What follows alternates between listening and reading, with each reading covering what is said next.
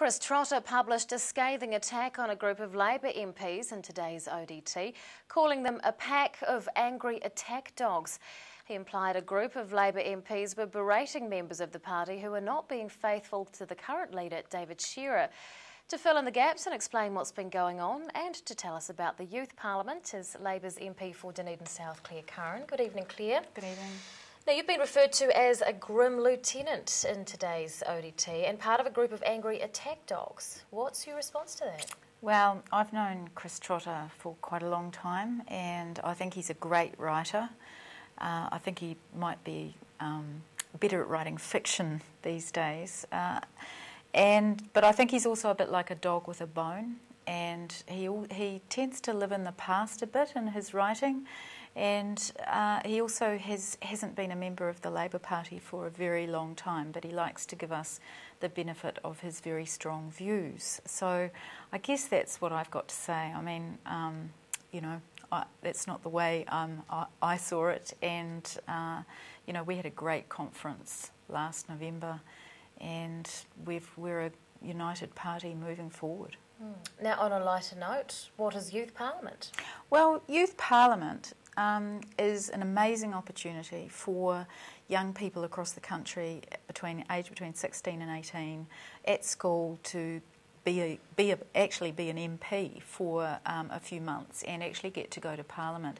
Every high school around the country, and certainly all the Dunedin high schools, have got the opportunity to put an entry in to see if they can become the youth MP for each electorate for 2013. So myself and David Clark and also David Parker, the Labour MPs in the city, we're running a video competition which up until, I think the entries have to be in on the 18th of March, and a 2-minute video on your 2020 vision for Dunedin, how you'd like Dunedin to look in 2020, and then the best ones out of that are going to have a speech competition, and we'll choose an MP each, and they get to go to Parliament later this year.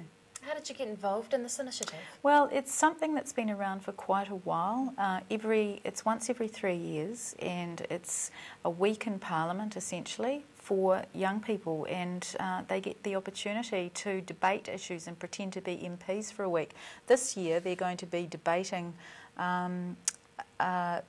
reducing the voting age from 18 to 17, electronic voting, compulsory voting, and extending the term of Parliament from 3 years to 4 years. So they get the opportunity to give speeches, have question time, be on select committees and all of those sorts of things. So I really urge any student at any of our high schools to think about putting in an entry. Why do you think it's a good idea for the youths to be involved in Youth Parliament? Well, it's a great confidence booster, and it's an opportunity if you feel really passionate about issues to actually get the chance to stand up and be heard. And when they come back to Dunedin after the experience, they get to be a representative for the area for the rest of the year on issues affecting young people. How can they enter? Well, they can contact my office or David Clark's office, or ask their school principal, because all the school principals have been written to about this, and they better get in quick because it's only got a couple of weeks to produce that video. 2 minutes is all it's needed, and it's a really great opportunity. Dunedin South Labour MP Clare Curran, thanks very much for your time.